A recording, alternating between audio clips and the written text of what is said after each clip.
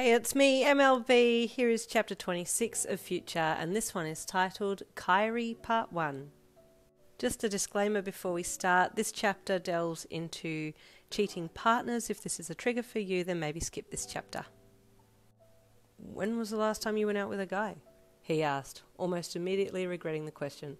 Not that this is a date, Kami quickly yelled on the end. Kairi laughed. It's fine, I know it's not a date.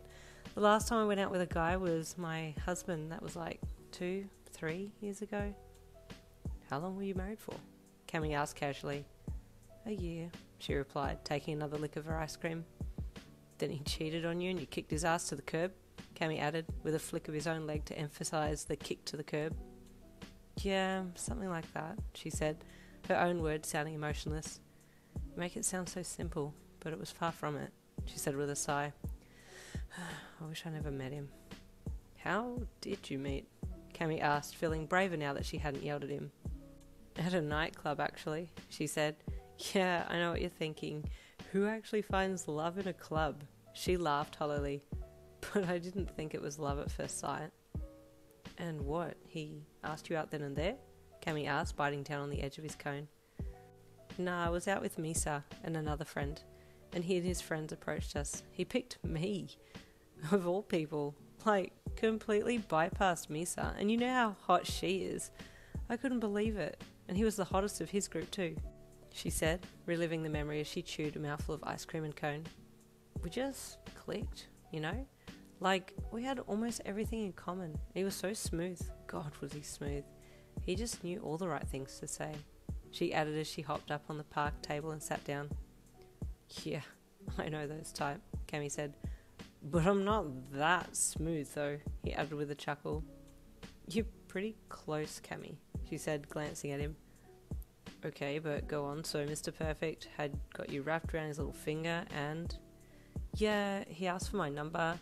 Didn't want to sleep with me, didn't want a one-night stand. He just, seemed like he was genuinely interested in me. Interested in me, little old me? Sounds too good to be true, Kami added as he took another bite of his ice cream. Yeah, unfortunately it was, Kairi said glumly. We started dating the following week, and it was amazing. He was so attentive to everything. He picked up on every little thing I did. He would send me flowers at work, pick me up, take me on random dates and long drives, and we'd just talk like we had known each other forever. She sighed. He was everything. There was a pause as they both ate and pondered. Then what happened? Kami asked, wanting to know how it ended. Well, after 3 months of dating, he proposed to me.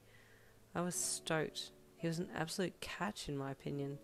We were so in love, and he was all I could think about.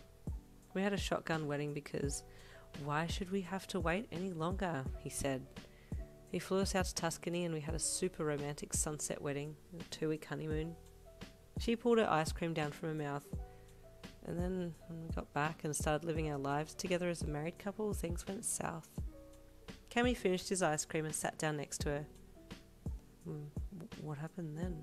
He asked gently. Well, we got back and he told me that he was in line for a big promotion and that I could quit my job because he'd make enough for the two of us.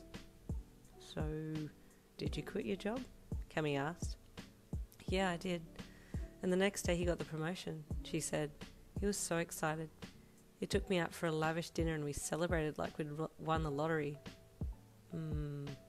Kami hummed. Next few weeks were okay, Kairi continued. He had to work a little later, so instead of coming home at 5:30, he'd be home at 6, which was fine, I could deal with that. Then he started to lose a little interest in me. Well, that's what it felt like. I wasn't working, so I'd be waiting for him to come home so I had someone to talk to. I just want to chat, and he just wanted to lounge in front of the TV. Kami nodded for her to continue. And then instead of coming home at 6, it would be 7:30, and he wouldn't want dinner because he ate at the office or said something like, I grabbed something quick on the way home. He wasn't interested in me anymore. Our sex life took a nosedive too. And did you think he was seeing someone else? Kami asked, glancing across at her. Yeah, probably, she said. I tried talking to him about how I was feeling lonely and discarded, but he'd just sound crazy and that I shouldn't be watching those midday dramas. I asked if I could get a job and he refused. I was nearly going insane. She sighed. One time I turned up at his work to drop him off some lunch and say hi, and he almost treated me like he was embarrassed to see me. That hurt. A tear slipped down her cheek. Kaminari's heart was breaking. Kairi had stopped eating her ice cream now, and it was dripping down her hand and arm, but she hadn't noticed. About 10 months into our marriage, he sometimes wasn't even coming home at night and claimed he was sleeping in the office. I was so stupid.